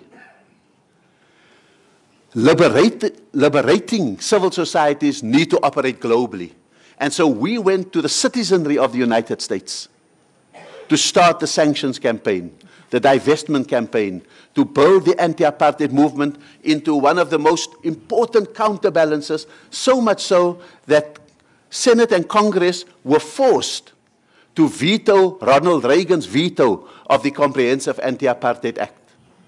And so I think the idea is not to be sucked onto the terrain that is the military. That's why we never glorified the ANC's guerrilla army, because we knew in a straight-out fight we could never match them. They were simply a propaganda adjunct to the civil political work that I think needed to be done. And that's why I'm not sitting here bleak, that because the militaries are strong, that we are on a hiding to nothing. I think history presents windows which open and then close. And the wisdom with which we go through those windows when they open are absolutely crucial. And I think that one of the things that hold us back is that civil societies are by themselves often fragmented. We must delay the crucial decisions that will come 10 years later about whether we will have a secular state or an Islamic state. Those are things which you only decide once you have a firm grasp on power, but to speak about those too early is to fragment the very civil force that you rely on to bring about that revolution. And that's why South Africa, for example, only had 5 major demands. We want a united, non-racial, democratic, non-sexist, and free South Africa. All the rest were details which we delayed until we would come to writing the Constitution, whereas so many of us are so busy with the details of what we will do when we win, that we never get to the point of winning because we are so fragmented, and we fragment the balance of forces as we go on. And so I just thought that that was an absolutely crucial one. We only wrote our constitution 2 years after the elections. We didn't go into the elections with a constitution because we needed to see how much power we can gather to write the constitution we want. I think in much the same way, we only started the Truth and Reconciliation Commission, not before the election, not at the election, but afterwards, once we had the levers of power. Then one can show how do you go after those that need to be gone after. I think that you call the military back into action once you do gestures which threaten what they regard as law and order and stability in a society. So we've got to play chess with the military. They often look like blunt instruments, but you've got to play chess with them because that's their business to play chess all the time.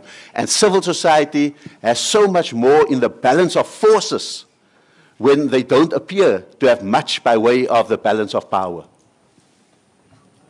Thank you very much.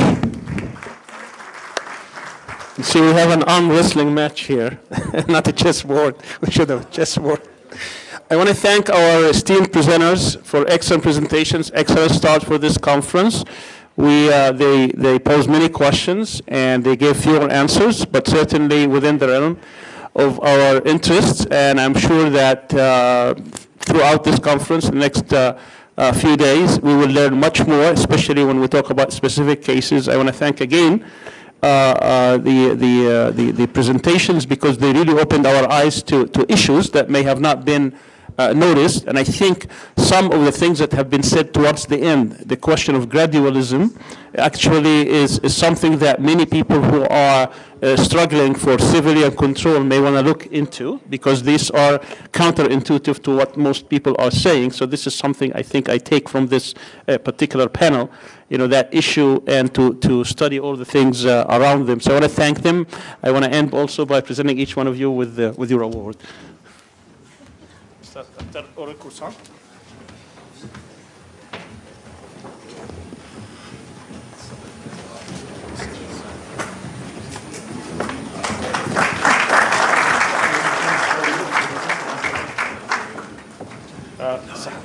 Sahar. Dr. Aziz.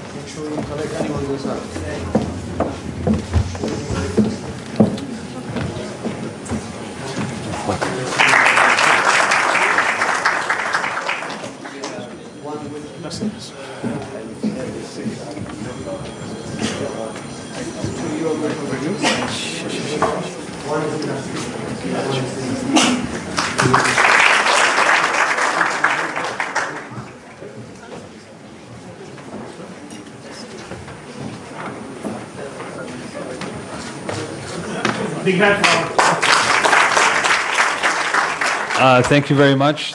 That ends our first panel. We will reconvene at 4:30 back in the room. You have about a 30-minute break. We look forward to seeing you again. Thank you.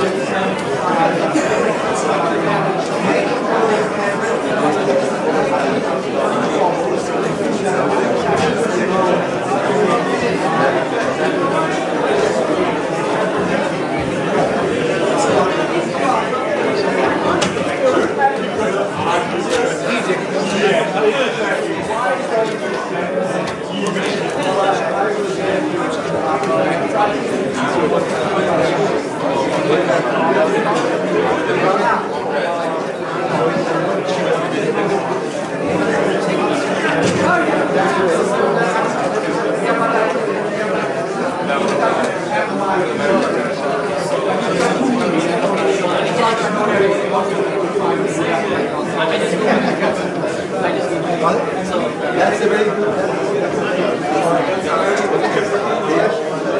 You know what's your every time I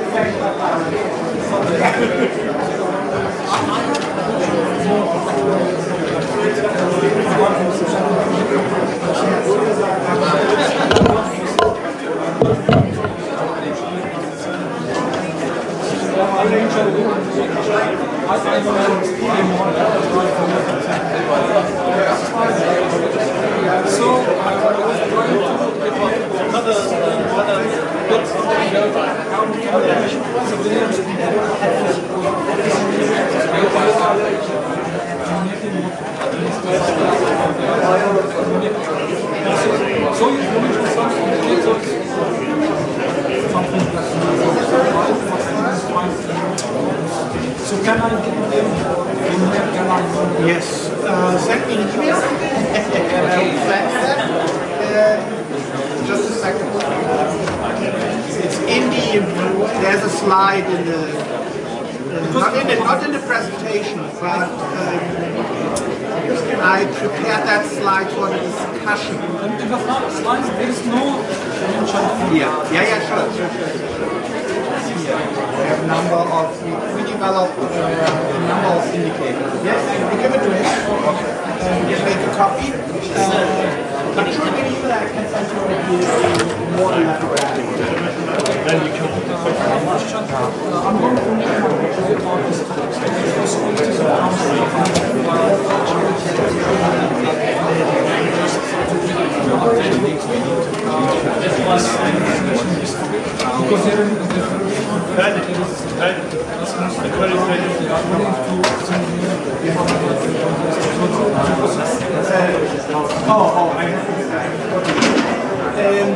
yes, in general there is a possibility. Please send me email and remind me.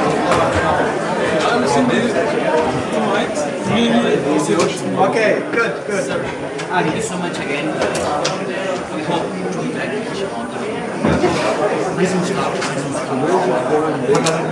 Nice to meet you. No, my name is I will, don't worry, I will remember. Thank you so much again. Okay, I have to have, I just want to say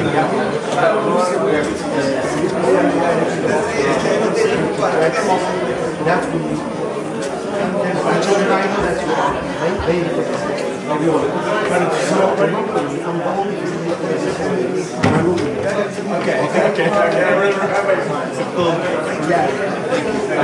See you. Where's my bag? You have USB here? No, that's not my thing. الميل بعطاك اياه ولا كان لك شيء قبل النت صح؟ الميل جاوز هو مفتوح ليش تتصور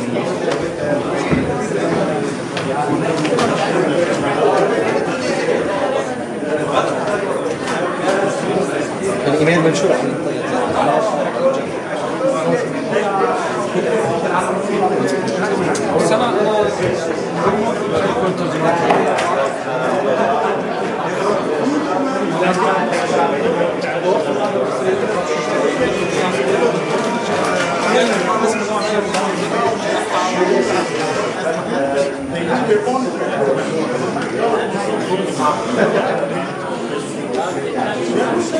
Yeah.